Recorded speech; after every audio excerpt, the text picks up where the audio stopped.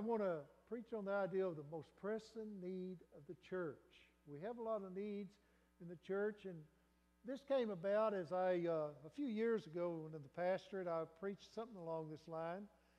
And before I got even started, some of the people even started saying, this is what we need, this is what we need.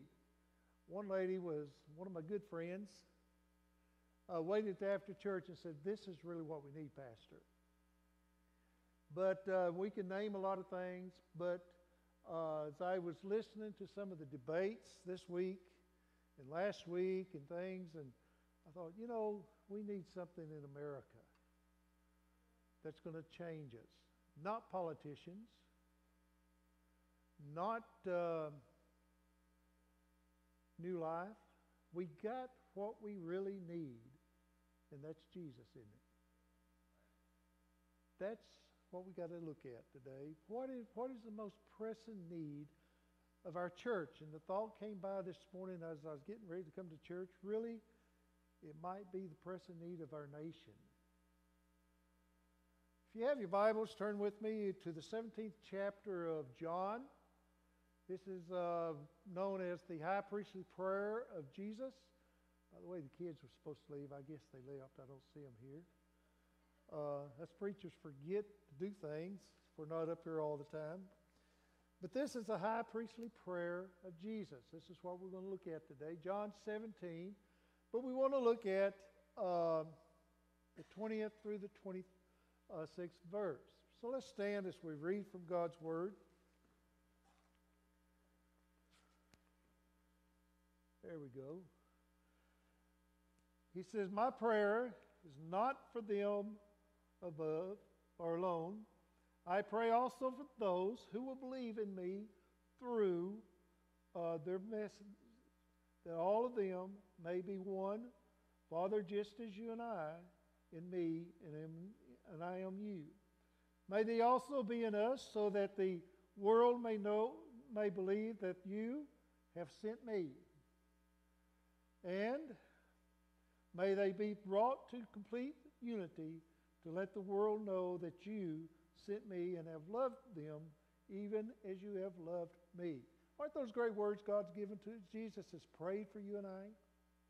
Then he says, Father, I want those you have given me to be with me where I am, and to see my glory, the glory of you have given me, because you have loved me before the world, or for the creation of the world.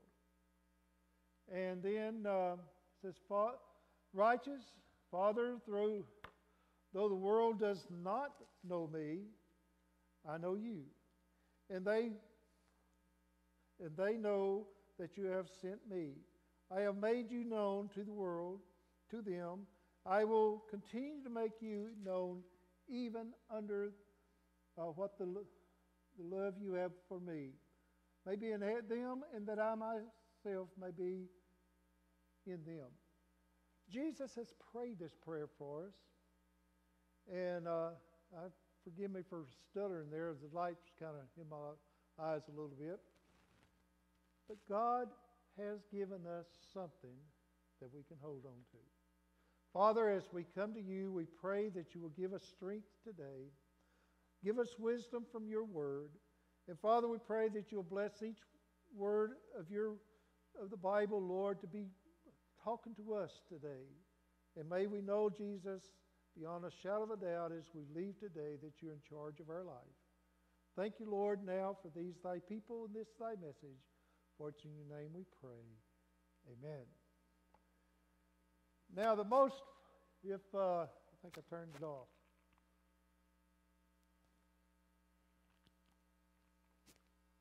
Back on yet? The most pressing need of the church, to you, if you could just think a minute, what is the most pressing need that you can think of in the church? Before we start this, I want you to kind of think along with me. What is it?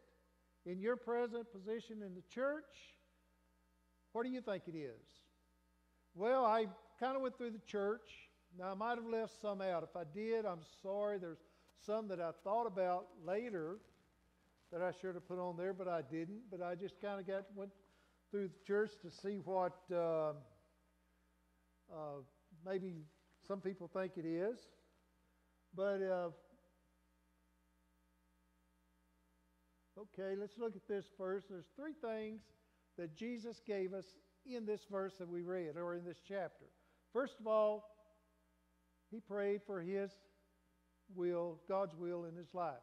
Do we ever pray that when we sit and pray? Now, Lord, it's not my will, but your will. Here lately, I've gone and prayed and talked to the Lord. Said, Lord, I need this. I want this. And made it kind of like a Christmas list. You know, Christmas, you write it out. Says, boy, this is what I'd like to have. And I said, now, Lord, my pastor, whenever I was a teenager, told me this. He said, we pray for a lot. But he says, I throw it out before the Lord and says, no, you know what all it is, and you know what I need and what I don't need. And if you give me those things that I don't need, it's all right. But if you don't give them to me, Lord, I'm still going to love you. Just kind of go filter through them and all that. Have you ever just prayed, Lord, I want your will in my life? Starting off. Isn't this what Jesus told us to pray when we start praying, our Father which art in heaven, hallowed be thy name, thy kingdom come on earth as it is in heaven? He started off saying, let's pray for this. Jesus went to the garden to pray. He was fixing to be crucified. He was fixing to go to the cross for you and I. But he had to go pray. The human took over and said, okay, what's going to happen here? Boy, Jesus has the insight to know what's going to happen later, right? But he said, Lord, if it's possible, Father, if it's possible, let this cup pass from me. Don't let me do this. Send somebody else. And I was thinking, coming to church this morning, it kind of, if you're a committee person, it'd be kind of like, hey, let's put it in a committee and see what really happens. Okay, we're going to talk, and okay, I'm going to vote that I go ahead and that Jesus goes ahead and goes through the idea of the cross and all this stuff. And the committee people says, okay, we'll do it. Then there's people like Mark would say, let's do it on an instant. Jesus, you got to do it. And maybe we're somewhere in between the board and those that want to do it real quick. But Jesus prayed as we might pray. Father, I don't want to go through this. And after we've gone through things, don't we just say, Lord, I wish I hadn't gone through that, but I'm glad I did because you showed me some things. Jesus prayed with agony and what am I going to do? But he said, okay, Lord, it's not my will, but it's your will that you want in me. I'm your son. I am in you, you in me. Whatever you want, that's what I'm going to do. So first of all, he prayed for himself. Lord, what is your will for me today? Can we start that off and pray, Lord, what is your will for me today? You're in charge, not me. And then he prayed for the church.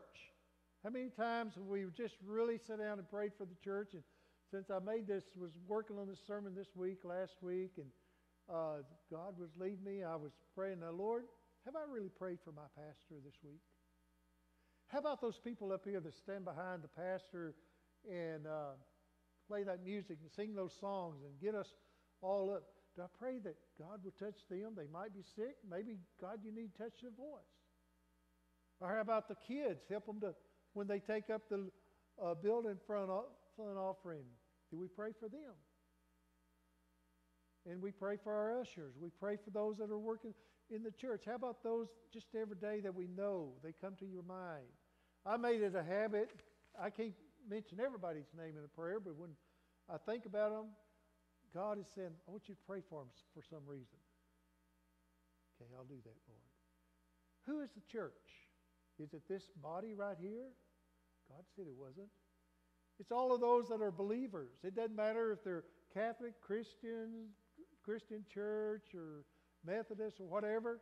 If they are saved, have been forgiven, they are part of God's church, right? I had a little lady, my last pastorate I had in Texarkana. I had a man in my church. His mother was sick in the hospital. She was a Catholic lady. I have never, up until that time, ever gone to a hospital that I can remember and ministered to a Catholic person. It was different. They worship different than we do. I've gone to their liturgical meetings and everything else. You talking about us? At least we get to stand all the time. They go up and down, just like this, all the time. Or at least they did in the one I was in. You go, man, I'm tired. I'm sitting by one of the ladies. We went to a funeral, and she was in our church, and we were talking. And she says, I'm getting tired of this up and down. We followed whatever they did. We went up. They go up, we go up. They go down, we go down. But I met this lady. I'm going to minister to her. I'm a Protestant preacher. She's a Catholic lady. You can kind of get the picture. And I probably had some bias about Catholicism. I studied it in school and everything. And maybe I thought, well, maybe they're not just really on fire for Jesus too much because they do so much formal things. But you know, I went there because of the man that was in my church. His mother was sick in the hospital, so I went to her. Started talking to her, and the next thing you know, I wanted to go every day. Why? Why would a Protestant preacher want to go to a Catholic lady other than the fact it first started out I was doing it because of my member of my church. But I got where I had to go there every day. She was ministering to me. She was telling me about Jesus. Wow.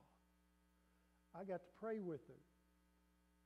The last day I was with her, I think 30 minutes to an hour after I left, she passed away and went to see Jesus. And I think about that all the time. Jesus, she ministered to me as much as I ministered to her. And every time I'd come in, she'd say, oh, here comes my preacher man. And we'd just sit there and talk, and her kids would be around, and her husband's around. They just looked, they was in awe that we were carrying on a conversation. I guess it was intelligent. She kept wanting me to come back. But do we pray for the church? This is what Jesus did. He said, I don't pray that you'll take them out of the world, but take the world out of them. Sanctify them. Give them something, a blessing, and just keep them. Do we pray for the people in our church when we think about them? Sometimes we don't know the names of people. Sometimes their faces come to us with, Lord, bless that person today. And then, see if I can get this one up, he prayed for the future church. Isn't that wonderful what God has done? Jesus says, hey, in 2016, March the 13th, we're going to have people all over the world in church. Some of them are already out of church because they started way before we did, like yesterday. We would think in our time. But God said, let's pray for those. Let's give them something great. How about the service we've already had with the singing? Didn't you like those? The singing, I love to hear. I don't sing good. That's why they put us preachers up here by ourselves, so other people can't hear us and chase people off. But God said, I'm going to bless them today. Have you got a blessing? God's here. I got, Carrie says, God's been waiting here for us. And I thought, well, I brought him with me too. Isn't that great that God can be with everybody?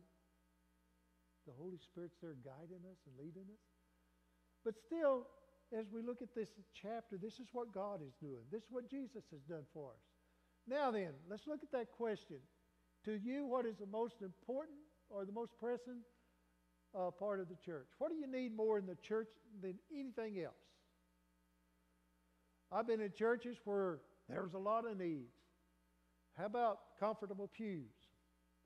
How about a clock so the preacher can tell when to get out? Or how about a choir up here and things like this? Or some of them would just say, boy, if we could just get a sign out there and let people see that we're the Church of the Nazarene. And then I've been in some where I pray, Lord, take the sign down the way they do. But what's the most pressing need in the church? Why did Jesus pray like this in the garden? Why did he pray for himself, knowing that he could do anything? Or then he prayed for the disciples. He knew what the disciples were fixing to go through. He knew that they could not make it by themselves. And he also knew that we couldn't do it. So let's look. If we go to the treasure. Now, I just put some of these up, and I'll probably miss some of them, but the treasurer will say, Okay, we need more money to pay the budgets. Not too long ago, our treasurer came up and said, guys, we are in the hole. We need more money to get our budgets paid this year. That's a legitimate need, I think. It's just the matter of life. You have to have money to get things. My wife was telling me this morning a guy's got arrested because he decided he needed some things in the store he worked at, so he just took them home. He forgot that you have to go through the check out place you don't pay for them. So he just took them home. Wouldn't it be great if we could just do that? Okay, we go in. Hey, I like this. I like this. I like that shirt. I like that gun. I like those sports things and everything. We go, I'll just take that home with me. Well, we have to stop and do it. Same way with the church. We have to pay our way, right? And we have to have the treasurer say, we've got to have this money to keep us going. We got to have money in everyday life to keep us, we go buy food to eat, right? So this is one thing we might say.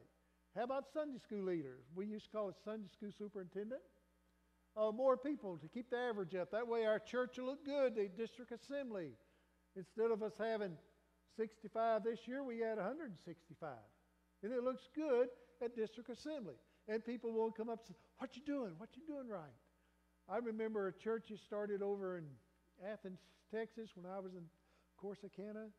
They were doing great. I'd go to them and say, what are you doing to get so many people there? I said, oh, we're just praying and trying to get people in. Never gave me any real concrete things that he did. But they were growing. Why? Okay, how about us reaching more children and adults? We need more children to come in. We need more adults. That's what the Sunday school is for. And then we might look at the world missions. We've got to hit the missionary president. I believe in missions. And missions are more than just going to Africa or South America. I've been to South America and enjoyed it. But we've got to get more people interested in missions. We've got to get them going. We've got to get them. The other day, a few weeks ago, around just before Christmas or sometime, I lost time, we went down to church or community and helped out, cleaned up a little bit. Why did we go? Because we wanted to. It's a mission in our church. Not everybody can go to missions, but we have mission presidents. We have mission people that come and say, hey, this is what we're going to do. We all can't go to Africa. We all can't be missionaries someplace, but we can be missionaries here. Also, have a passion for missions. There's never been a missionary president that I've ever seen in the Church of the Nazarene, that didn't have a mission for or a passion for missions. Oh, they wanted to do it. There was one church I went to that I'd go on vacation. I wouldn't come back on, I think, Sunday night when we had missionary service. I wanted to be there. And I remember the lady called or talked to Marie during church that day. Why'd y'all come back so early? Preacher, he just wanted to come back for the missionary service. It's been so good. Have you ever been that way? I got to come back. I got to see it. And then, how about to help give to the cause of missions in the church that others around the world? Well, no, that's why we took the alabaster offering. Oh, it's going to build buildings. We give a missionary budget, a general budget that keeps our missionaries on the field. We got to take up offering for this. But this is not the most pressing need of the church. How about children's ministry? Boy, this is something that they don't tell us. We need more workers. We need exciting programs for the children with parents coming out and helping and getting involved and knowing what's going on. But I think that's a good thing, that we need more workers in the church, for the children's church. How about the teens? This is always a area in the church that, what am I going to do with the teens? How am I going to excite them? I know when I was a teenager, we had things going all the time. We got to have more exciting programs. I can remember one as a teenager. We set up in the choir. We was going to have service that day, so we set up in the choir. Going to have a little program for the church, and I can remember one of the things that we had to do. We was going to get up and go out one at a time, like people do, get up As we get older, we have to go out more. So they stumbled over somebody had their feet up on the chair, of course, and couldn't get by, so they make a big ruckus to get down. We overstated it probably, but we kind of set the stage. It's just what happens sometimes. If you ever sit back in the back of the church, you see how many go back. I sat in the back one day at Texarkana First Church. I was tired. I came in a little bit late. I was going to sneak in so that I'd be all right. But when you know it, as I was sitting back at the back, the very far back, the preacher said, "You see Butch today?" Somebody said, "He's at the back." And he goes, "Oh, there he is way back there." I could have died right then, you know. But I sat back there in that door right beside me, whoosh, whoosh, whoosh, whoosh. One lady, one girl, young girl, teenage girl, got up, I know, at least 10 times. She didn't even sit down once. I think she had ADHD or something like that. So we need more exciting programs. We need to entertain them.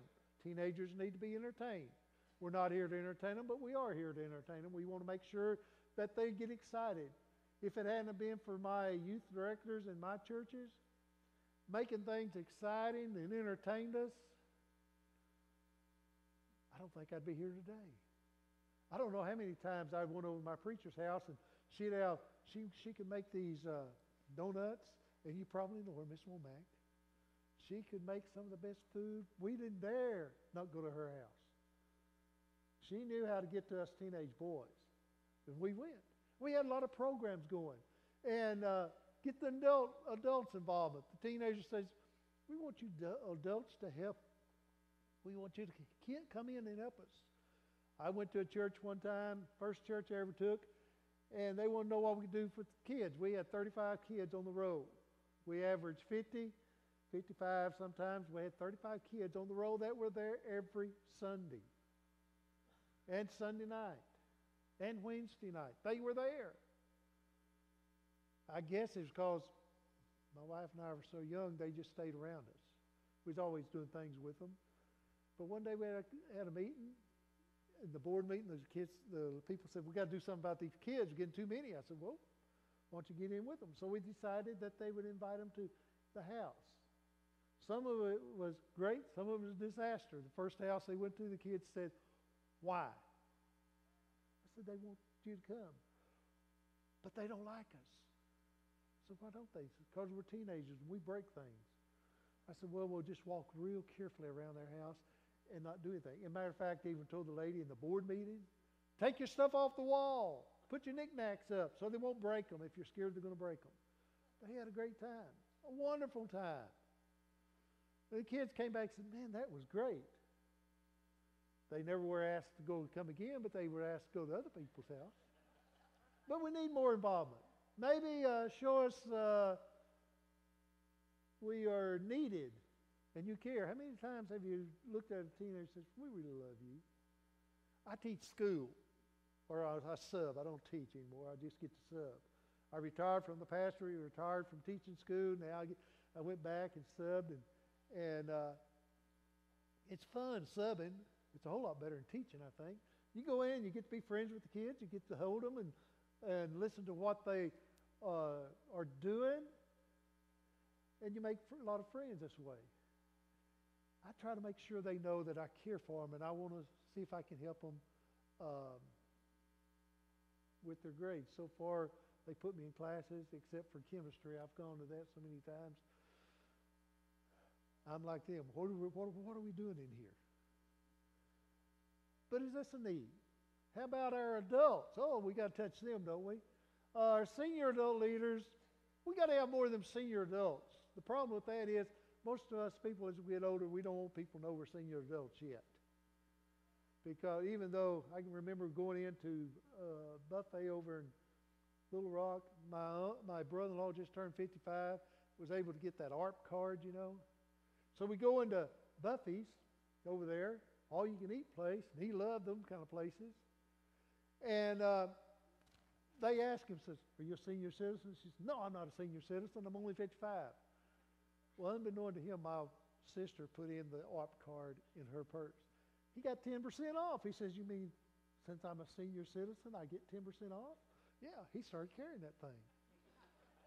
He gets 10% off now. Now he's in his 70s.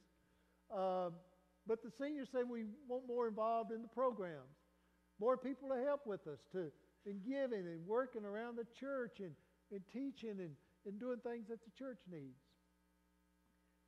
It's always been said that 20% of the people in church do 80% of the work. It's been like that for years. Why, I don't know. But as I got older, I'll understand a little bit. Maybe because we do get older. Okay, how about men's ministry? How about more involvement? Let's get them men involved. For so long, we let the ladies do everything. Now the men get involved. Let's get them to do something. More activities to have fellowship with. Let's go out and eat together. Men love to eat. I know there in Texarkana, us guys got together and says, why don't we have a men's morning prayer breakfast? And it used to be where they'd get me and a couple others in there, and we'd cook breakfast for them. We'd have biscuits and eggs and sausage and bacon, pancakes. Everything we could cook, we put in there. And didn't have no leftovers either. But it got where, okay, we're not going to do that anymore. Grandy's is right next door to us. We'll go to Grandy's and eat breakfast. We had fun with our praying, and then we had a little fellowship. And then if we need to do something around church, we'd do something around church. Or more activities to have the fellowship, more men in the church. We need more men in the church. We need for them to come in. I like to see a lot of men in the church. Young men, old men, middle-aged men, teenage men, all of us. We need to be here, don't we? That's still not the most pressing thing. How about women's ministry? More coming to the meetings, better times for the meetings. I did go back and correct that, but I see I missed that one. More times for the meetings. Sound like I come from the hills of Arkansas. They talk like that sometimes. But we need good times so they can come. And I've been in churches where it's okay, we're going to have luncheons, we're going to have meetings at night, we're going to have something all the time for them. Not everybody can come. We understand that. But the women's ministries might say something like this. How about the worship leader? Oh, now we're going to get a little picky. We won't, let's get our hands together, like Carrie said this morning. I'm not a clapper. Never have been. And I sure don't dance. So I stand there. I enjoy the services. Let's stand and praise God. Sometimes I don't used to when I'd work all day, all week, and roof and everything. I just wanted to sit down. I didn't want to stand. Let's sing one more time. I was thinking of Jimmy Swaggart. I thought about this one more time. That's what he can play the piano great, but in his services he'll always, let's sing that one more time. How many times you have a quartet up here and they start singing again? You can just see the sweat coming off of them and they're just, let's quit. But the leader said, let's sing it one more time. So we sing it one more time. The leader needs to set the stage for the pastor, and that's true. I've been to services where you go, is that it? And they want me to preach after that? Why don't we just go home? Be better off. But then you get up, sometimes you say, wow, this is great. Man, isn't God here? Don't you feel God being here? These are all great, and we need this. How about the pastor? We can't leave him out. Okay, we've got to have more people at the altar. We've got to have more baptisms. We've got to have more people joining the church by profession of faith so that we go to district assembly, they'll see what we're doing. And it'll also help us when we move. They'll say, oh, you've got 26 people in this year. Great, wonderful. I've got to keep everyone happy. Now, preachers just can't do that. So if you're expecting your pastor or any preacher to keep you happy, forget it.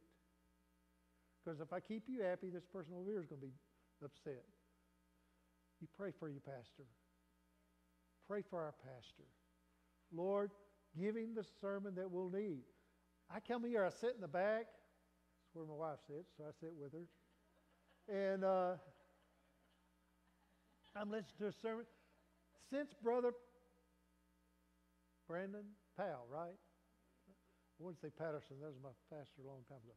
But every time he gets up to preach, I'm going, wow. Lord, what are you doing to me? That sermon last week was great.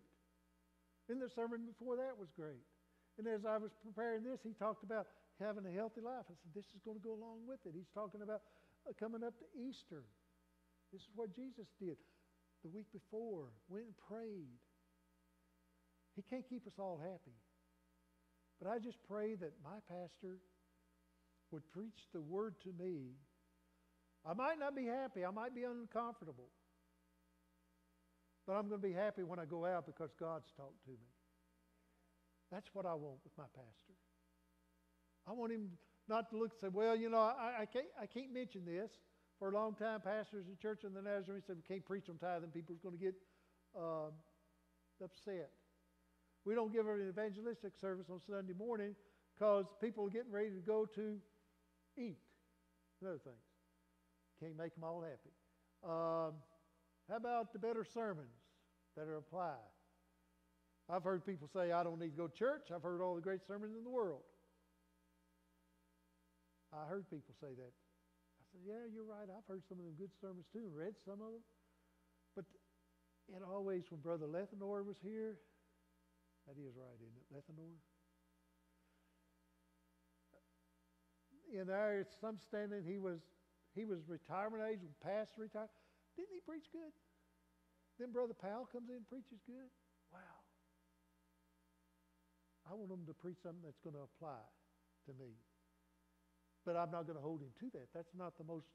Sometimes I come in and say, it wasn't too good. But everybody else says, boy, I got blessed. That's what I want to see, though. Okay, these are all great objectives of the church. I don't think one of them we could take away. I think we need all of these. But these are not the most pressing need of the church or the world as we look at it. But let's just look at the church today, you and I. We can't do anything about the people over in Kenya or Russia or anything right now, but we can do something about us, right?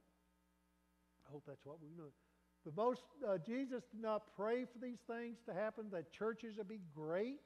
He said, boy, if we have a great missionary society, a great missionary president, we're going to have a great church. Or we're going to have, if we have a great preacher, we're going to have a great church. Now, they do go together a lot. People come to hear the preachers and everything. I had one lady say, I'm going to go out to everybody around and tell them how great you are. She missed the next service. She must still be out, tell them to come hear me preach. That's all right. But he didn't give us all these things. When Peter came to Jesus and said, what are we going to do about paying our taxes? He said, we're going to pay them. And he went and got a fish, got the money out of the fish's mouth and everything. Now, I don't say that you go down to the lake and do this. You're not going to get that, okay? But Jesus said we've got to do that. That's not the most pressing need of the church, though. What is the most pressing need of the church? Paul said, I want to show you a more excellent way, as he was writing to the Corinthians, and they were doing things that they were taught to do of the church. Let's have communion. Let's eat every day. We'll just make a feast of it every day. Every Sunday we come to church, we'll make a big feast. They wasn't making communion anymore. It was a feast. He wanted to show them a more excellent way. And he told them in Philippians, he said, my God shall supply all of your need. Paul had been there. Paul knew what he was talking about. God will supply. There's been many times I stand and say, God, what did you do to me? Wow. You supplied that. Boy, you closed that door, didn't you? But you opened another one. And then in 1 Thessalonians, Paul said it's God's will that you should be holy. And God has called us to live a holy life. Now we have to define what holy life is. Give them completely over to God. However you define it. You're going to worship Him in your way. Okay? Jesus in the garden said, sanctify them by thy truth. Your word is truth. As you sent me into the world, I have sent them into the world. For then I sanctify myself that they too might be sanctified. The greatest need of the church, I think, today is sanctification. This is not what God does for us. This is what we do for us, and God works through us. Let me clarify that. Sanctification is a complete devotion to God. It's our part to come and say, Lord, I want to be sanctified. And to do that, Lord, I want to have complete devotion to you. I want to study to show myself approved of you. I want to grow daily in your love, and I want to be set aside for the glory of God. That is what sanctification is all about. That's what we need more than anything in this world. If we give ourselves completely to God, guess what's going to happen? All that other stuff's going to come into being. All that other stuff's going to be all right. We're going to make it. The treasurers say, hey, I don't know what's going on.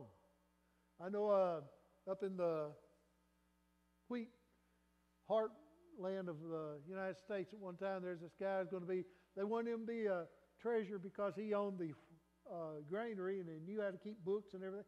He says, I will on one condition. I'm a busy man. Don't ever ask me about the books or anything till the end of the year. End of the year, they got to paint the little picket fence around the church. Got to put a new roof on the church. They even painted the church and got pews and nice cushion pews in the church and everything. And then he gave his report at the end of the year. And they were in the red for the first time in years. They said, what happened? He said, well, when you brought your wheat and everything in, I took 10% of it, put it in the church, put your tithe in the church for you. He said, I believe we can do this. It's wonderful when somebody is so committed to God that they're willing to step out a little bit and say, I can do this. And then at the end we look and say, how'd you do this? He says, I was following God. Isn't that what Jesus did? Yeah, Lord, okay, I don't want to do this, but it's your will. I'll do it. And then he hung on the cross and he said, Father, forgive them. Can we do that? Isn't Jesus wonderful? And then sanctification is a complete reliance on God that he will take care of us, devoted to his calling. What do you want me to do, Lord? You may do what? You need to drive the church van. Lord, you know how them people are on that church van. Man, they're terrible. I've driven on one of them church buses one time. Oh, Lord, if you just get me off of this, all these kids on this bus, I'm about to die. You know what the Lord did? Put me on another bus. He said if we're devoted to his calling, not necessarily being a preacher, but to his will. When we accept Christ, we're saying, Lord, whatever you want me to do, I'll do it. I've met lay people going to the mission field. We have a thing in our church where lay people go on their own, become missionaries as lay people on the mission field. Pay their own way. I met some in Peru. We went down there for a mission trip. He is from Oregon. He was there when we were there. He was there before we came, and when he came down, he said, we're going to stay. He called his mother.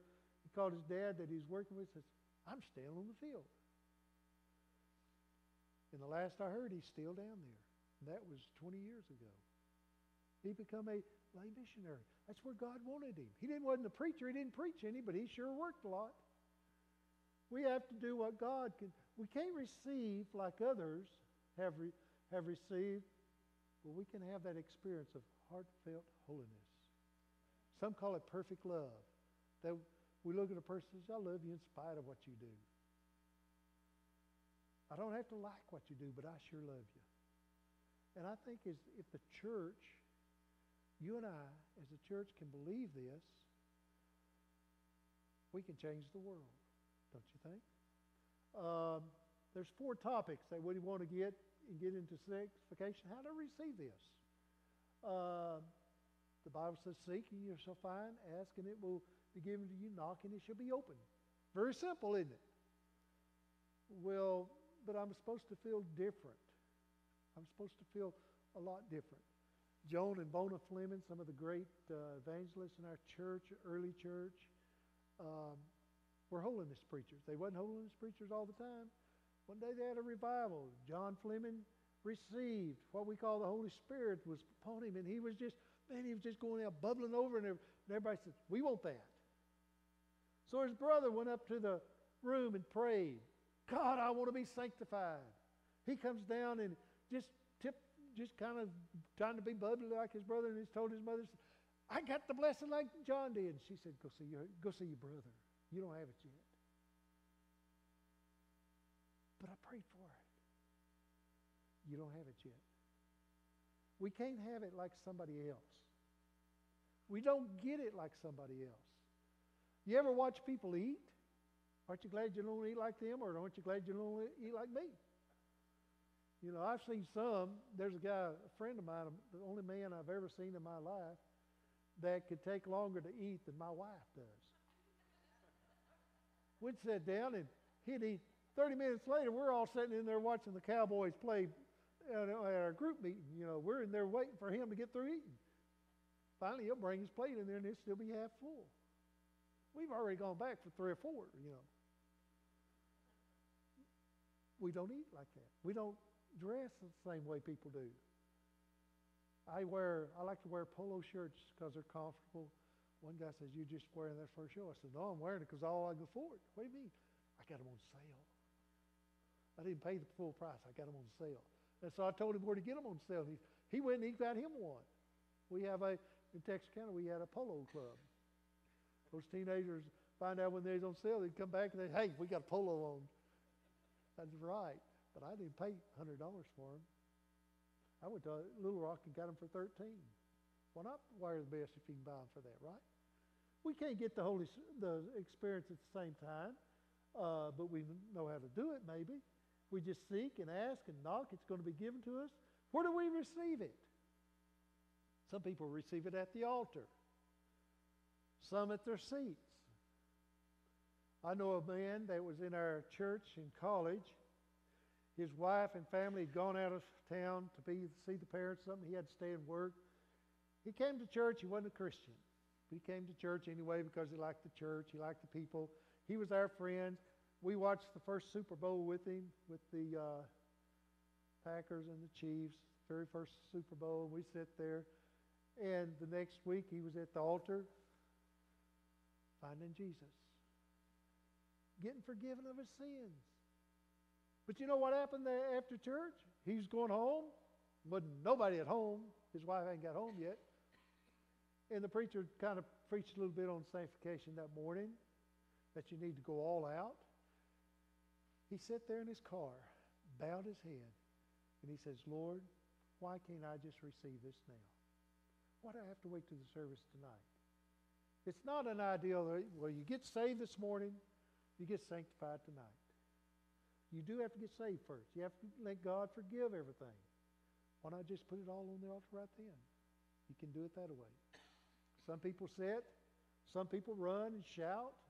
Some people just sit there and cry and wave a handkerchief. But you can tell something different happened to them. Some people in bed. I told you about that lady, Catholic lady. I had no doubt she knew Jesus. And I had no doubt that she could have made a good holiness Nazarene person, member of the church. When you walked in that room, you knew Jesus was there. Wow, she's a Catholic. They're not supposed to believe this way.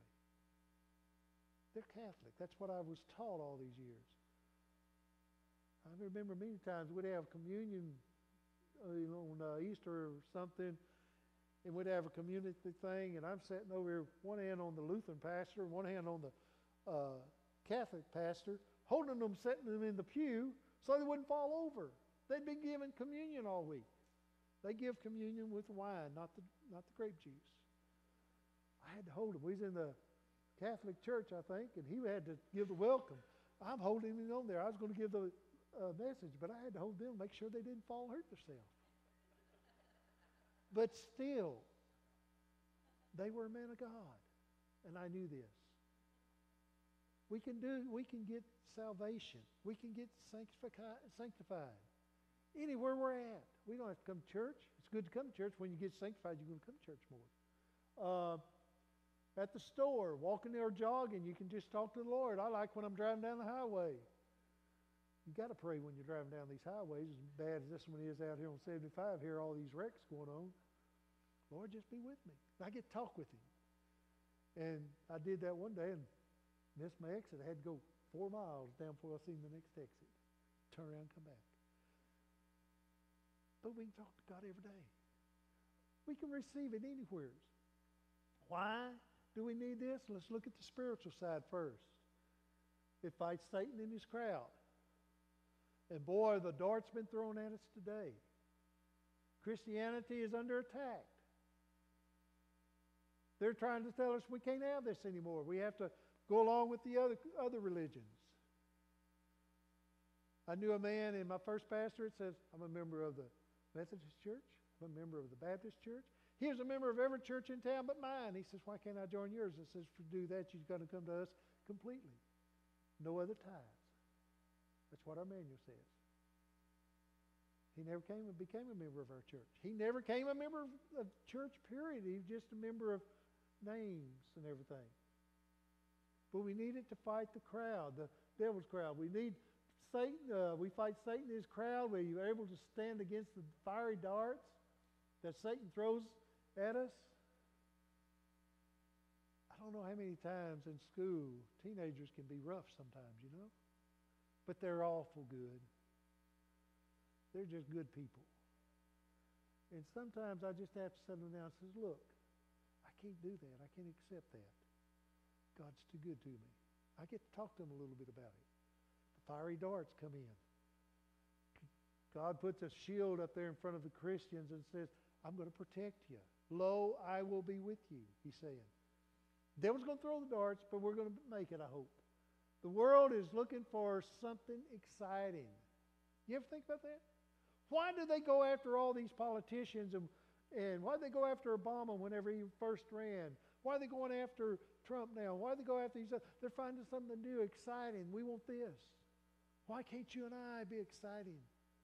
Hey, let me tell you what Jesus has done. I had a man, a friend of mine, that when he got saved, he got saved. When he got sanctified, you could tell it.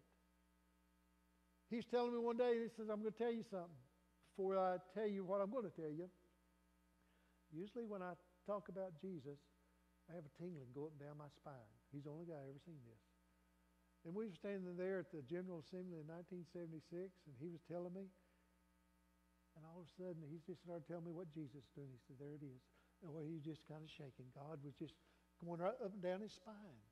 Now I can't say that everybody's going to do this, but you know, I know that he knew who God was. And he knew where he stood. And it enables you to come boldly to the throne of grace. That's what the Bible says, that we can come boldly to the throne of grace. And then it says, we'll be sitting at the foot of God in his glory. Only as you give your life to God will you be sitting at his feet in heaven. That's the spiritual part. That's why we should. God told us we have to be holy.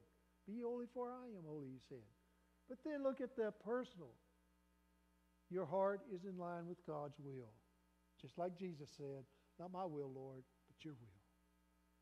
Can you pray that wholeheartedly and says, Lord, I want your will? And God's going to say, well, you know, you got some things you got to give up, or you got some things you got to do. Well, Lord, I'm willing to do it. You're in tune. Great awakening of your soul. Wow. There was one lady in a church one time, my brother-in-law was telling me, she would just sit there, 3 or 4 pews back, and he'd be preaching, and all of a sudden the glory would come on her. She didn't get up and run or shout or cry. She'd just go, whoo! That was it. God had touched her. We do it different. But it's awakening, more pressing need of heaven. Do you have a real vision of heaven, of a pressing need? I want to be there. Well, you know, it's just a place we talk about. It's a real place. Do you have that pressing need to want to be there? How about, oh, this is a good one. God can use you. I went to over here when I first moved here, sitting around the house, and I was bored. I could get out of here. I'm a doer, not just sitting around sometimes. Sometimes I like to sit around. But I went out. I said, okay, I'm going to see if I can sub. Subbing to where I came from took anywhere from 3 weeks to 6 weeks to get in there. I went to Sherman. Nothing wrong with Sherman, but I went to Sherman. The only address I could find was their old building down there. I didn't know it was the old one.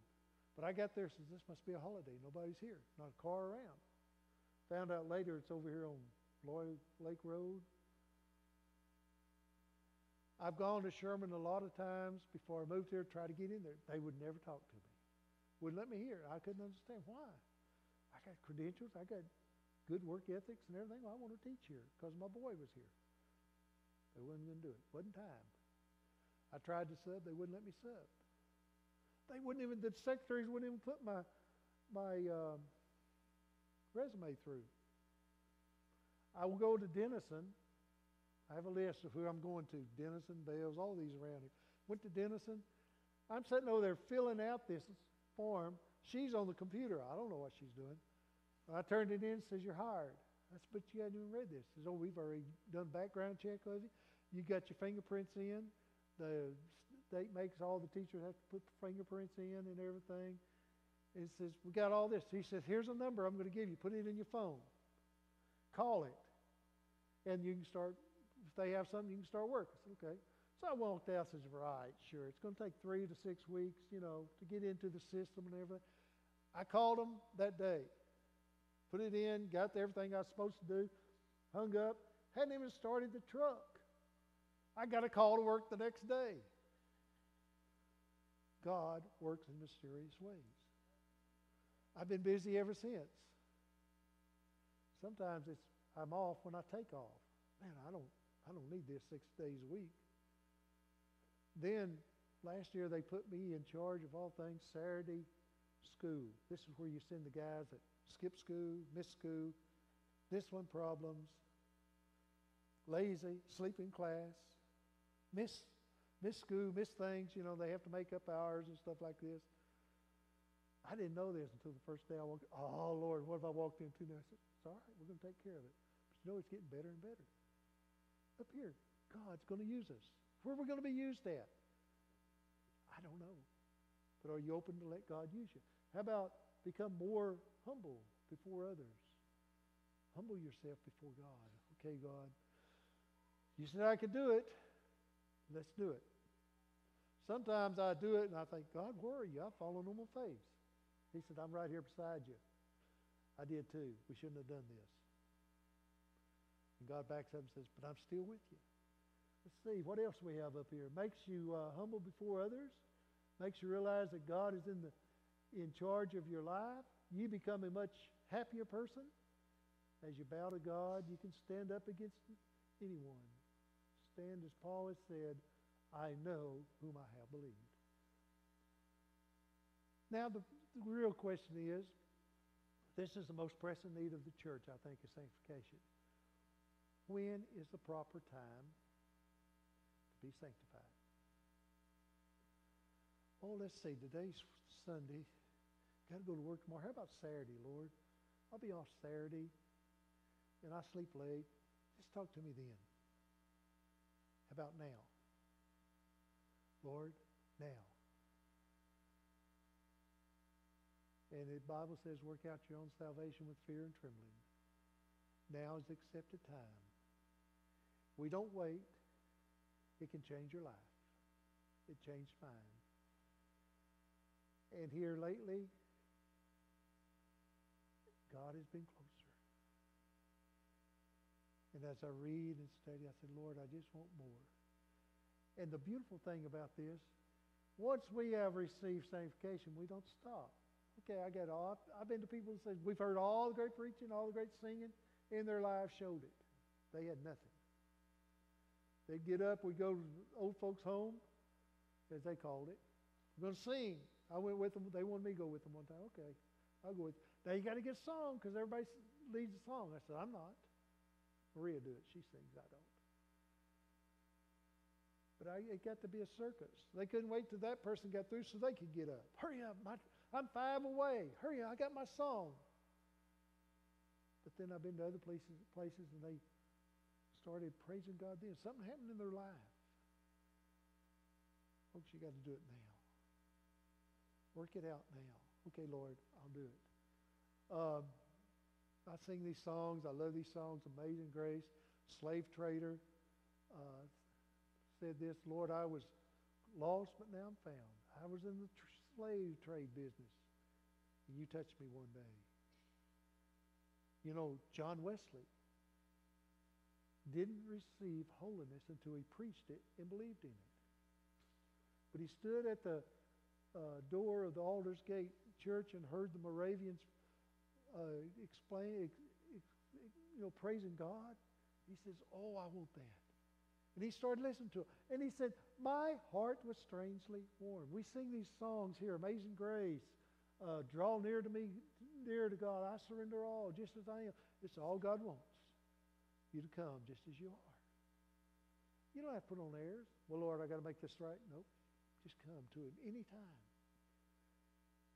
I want to leave you with a man that I think was one of the great holiness guys in the Bible. He didn't know what it was at the time, but in Genesis, and I'm just going to read part of this, that Abram was going to take his son Isaac to be sacrificed in the burnt offering. Now, in those days, they got the best they could, put it up on the altar, and had a burnt offering to God, and God blessed them. Well, Abraham, being as old as he was, couldn't carry the wood and everything, so he strapped it on his boy's back. My dad used to do that to me and my brother-in-law. Oh man, he would put heavy loads on us sometimes that we'd have to carry. Wonder why he didn't carry them. Then now that I'm his age, I can understand why. But as they went, God said, "Take your son, your only son Isaac, whom you love, and go to the region of Moriah, sacrifice him there as a burnt offering on one of the mountains that I will tell you." Wonder how many of us could do that? I don't know. About the grandkids, I wouldn't trade them for anything. What would he do? What would he say if he says, "Okay, take the worship leader, or take the missionary president, even take the pastor"? We might do that. We love them, but we can do that. But he said, "Take your only son, the one you love." Isaac was his only son. Abraham, to go a little bit further, Isaac spoke up to his father Abraham. "Father." "Yes, my son," Abraham replied. Loving father, want to know what his son wanted. "The fire and the wood is here, but where's the ram for the burnt offering? Where's it going to be? We don't have it." Now, what would you tell your son? What would you tell anybody that came up with that? Which is, well, you know how he is. We'll make it some way. No. Abraham answered, "God Himself will provide the lamb for the burnt offering, my son." And the two went on together. Why would Isaac go on together? He believed in his father. He believed that his father, when he said God to provide, he believed that. Do you believe God to provide? And then when he got up there, Abraham looked up, to make this story shorter, or a little bit longer maybe. He got there, and Isaac knew. Abraham said God's going to provide. He said, "Okay, son, lay right here on this altar, on this mountain. Put him down there, strapped him on, put the wood on him. He's fixing to light the fire." God wanted to see if he'd go all the way. And just before he lit the fire, Abraham looked up, and there in the thicket he saw a ram caught by his horns. He went over and turned the ram, took the ram, sacrificed it as a burnt offering instead of his son. God provides. We just got to watch Him. Okay? There's three things here you need to know about sanctification. The world is watching our church. The world watches the Christian religion. Mohandas Gandhi, the great leader of India, he was a Muslim, he was a Hindu. That's all they had in India. And he made the statement one time about being a Christian. He said, "If I saw one, I would be a Christian." I thought, we have missionaries in India, maybe not at that time, but I thought, what about us? If people saw a Christian, would they become one? And then the church is watching. People in this church watch what we do, how we react. And also, the world watches, family watches, and they want in something that they can count on. There was a man, 1800s, I think, early part of the 1900s, called Dwight L. Moody, sitting just like you in a church. He heard the preacher say, God, the world has not yet seen what God can do through one person. He said, I'll be that person. He started the church in Chicago, Moody's Church. People will walk across the whole city to come to his church. Why? Because he loved God so much. People said, that's a man that loves us. That's what sanctification does. God's good to us, folks. He has something in store for us. And my challenge today is, let's don't just stop and say, okay, I've got it all and everything. Continue to grow. Pray for our church. Pray for our pastor. Pray for yourself. And really, you can't pray for the pastor and the church unless you start praying, Lord, am I okay with you? I go to work every day, and I know it's going to be a trial because I'm an old man. I got to fool with these teenagers. You know, there's a generation gap there. We have a lot of fun. Let me give you this, and I'll close with Dr. Strickland's thing that he did a long time ago. Former General Superintendent of the Church of Nazarene when he was the president of the Nazarene Bible College in Colorado Springs. He went out to Denver, Colorado. Well, Colorado Springs, actually. He was going to cross the street. Now, this is back in the time of hippies, long hair and everything, worse than it is now. And he saw a guy standing there, a young guy. Now, Dr. Strickland was in his 60s. But he saw this young guy standing on the corner, just crying, boo-hooing. Dr. Strickland said, I was kind of moved though. Something's wrong with that boy. He went up to him and said, son, what's the matter? And he says, I just came from church, from a service this week. And God was there in such a way, I got saved. I don't know what else to do. And tears were coming down his eyes. I got saved. Dr. Strickland said, I got to talking to him.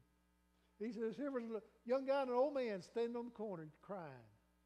He says, generation gap was closed at that time. Isn't it amazing what God can do for us, though? Remember this, God said, I will be with you always, even to the end of the world. And he will be. Let's stand. I challenge you that this week you will make it a better week for you. If you don't know God, ask him to forgive you. If you want more of God, seek, knock, and it shall be open. Ask, and it will be given to you. Draw near to God this week and see if he won't bless you more. And you'll be a blessing to others. Father, as we come, we thank you, Lord.